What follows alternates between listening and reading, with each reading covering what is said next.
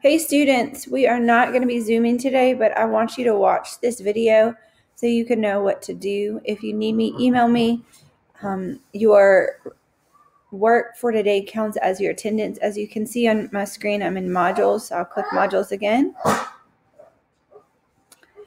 And please make sure you go in and you try and you do your bell work for today.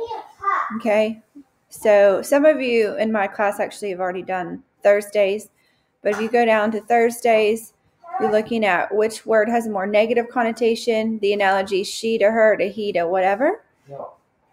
Finger to hand as page is to something. Think about these word relationships as crumb is to bread, as ember is to something. If you need help, use the internet to help you.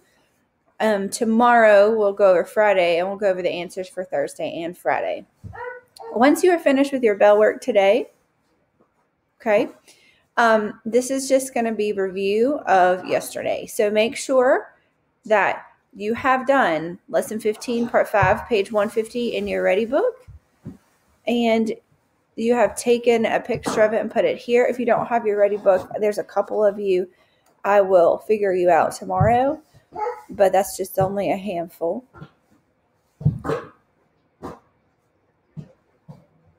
If you have not finished part 4, 140 and 49, and taken a picture, please do that, as well as part 2 and part 3.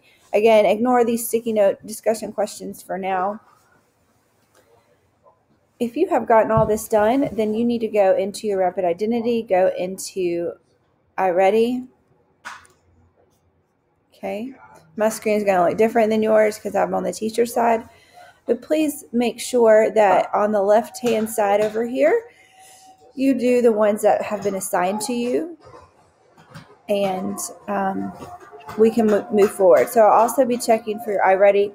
It's an understanding word relationships one I just assigned last week. And then if you have not done the other ones, please make sure you do that. If you are in my Bulldog as well and want to finish the rest of the ones that I've assigned to you, even in Bulldog, then do that as well. So that is your day. Have a great day. Be safe, and I'll see you tomorrow.